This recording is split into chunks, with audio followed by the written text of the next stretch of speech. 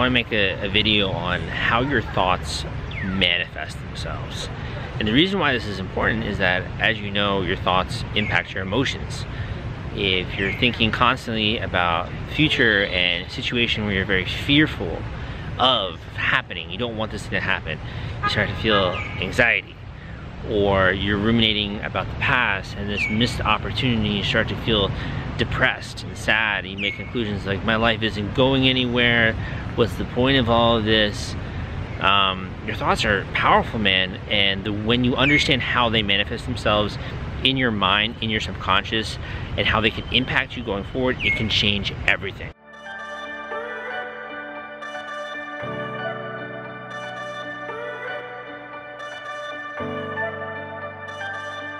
My study for my entire life has been about how the mind works, how my mind works, how other people's minds work. How does the mind work? And what I've discovered is that you can only have a thought that is based in the 5 senses.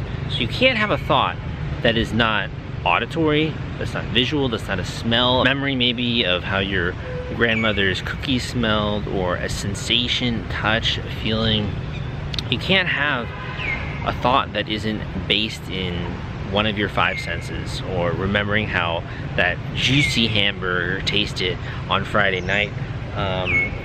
You know, like you literally, no matter how hard you try, whether it's a thought in this moment or a thought about the past or about the future, you cannot have a thought that is based outside of the 5 senses. And if you are able to, I'd love if you can get in touch with me or leave a comment, because it's literally just not possible. And here's why. When you are thinking about what's happening right now, there's an inner dialogue which is happening. It could be a voice that's maybe loud or soft, or it could be your voice, it could be your mother's voice, your father's voice. There's an inner dialogue of what's happening. That inner dialogue could be words, or visually you're playing back a mental movie of what happened last night, or a mental movie of a clip in your life, something that happened, a small memory that for whatever reason something triggered and you thought of that thing. You're either, typically memories are very visually oriented, you're seeing something happen, and when you're concentrating on that mental movie, you're taken out of the moment, and your attention really isn't just in the present moment, and you're thinking about that, your mind is on that. If you've ever seen people and their eyes just kind of like glaze over, and you can tell they're thinking about something, it could be that they're playing a mental movie in their mind about something they have to do, or a checklist item, or they're thinking verbally of the things that I need to get done tomorrow, and they're sort of writing that list in their head verbally, or they can see the writing that's visual. Remember, writing is just a character representation of something that we see. Behind me there is a temple, and we're here in Cambodia. If I say the word temple in Cambodia, that wording, those words, those actual written words don't mean anything. They're just symbols to your brain. And a great test for that is that if you show that to a baby or someone who doesn't understand the language, they don't know what it means. It just looks like a bunch of gibberish. But really, it's just a middleman for the visual image that you see here behind me. If I was to say temple in Cambodia, your brain takes those words, the visual image of those words, and it creates a picture of what you think a temple in Cambodia looks like. And the real one behind me, is behind me. Other stuff like a tree, the word tree doesn't really mean anything in and of itself. It's just a character representation of what is a visual tree. We can only have a thought which is based in the 5 senses. You're either having visual thoughts, you're having auditory thoughts, you're remembering, oh, I got to do this next Friday, blah, blah, blah, which are then actual visual things of you seeing what you have to do next Friday. Could be auditory, where you're hearing your mother's voice saying, oh, don't do that again, or make sure that you clean your dishes after you use them, or make sure you clean up after yourself.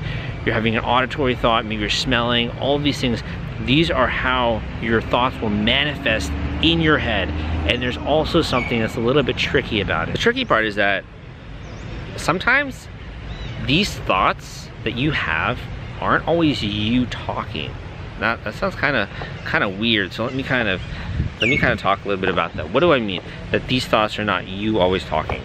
Oftentimes when we're in a social situation or we're confronted with a decision, we hear the voices of other people in our head. We hear our mother's voice, we hear our father's voice.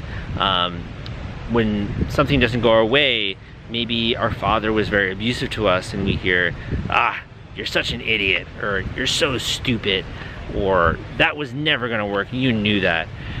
We hear other people's voices in our head as well as this internal dialogue, or we visually see moments that aren't always a part of our life. You know, maybe you see a clip of a movie that you saw. Those events didn't happen to you. Those events are fantasy. It's literally created as a fictitious representation of a story, and yet those events, those things you're seeing, could make you feel a certain way. You could actually, after playing a mental movie in your head, feel anger, sadness, fear, thinking about that scary movie you saw the other day. You're like, oof, that was kind of creepy. Or you can conjure up a photo in your head of something that is really scary to you, and you almost get chills a little bit. This is the power that the mind and the way we manifest thoughts has over our current reality and our everyday thinking and feeling. And just to even blow your mind even more, music is another incredible example of the way that our auditory thoughts can manifest themselves and affect our emotions. If you play back a tune that you really like in your head, it could be, I don't know, Justin Bieber, it could be The Weeknd, it could be rock and roll, it could be whatever, you know. If you play back a song in your head, you might actually start to feel a little bit more energetic. You might feel like dancing, or that tune will start to get stuck in your head. You want to actually listen to your song, like, I gotta listen to the song, man. I have this stuck in my head. The thoughts that you have and the way they manifest themselves will impact your physical reality, will impact the emotions that you have, and will change your focus. You ever notice this, how you listen to a song you really like and then it keeps playing over and over again in your head, and you just kind of feel jovial because you keep humming this tune, which is a little bit upbeat throughout the day. This is a way that your thoughts are manifesting via auditory form in your head, and it's looping, it's looping, it's looping, and it's affecting your day, it's affecting your present reality.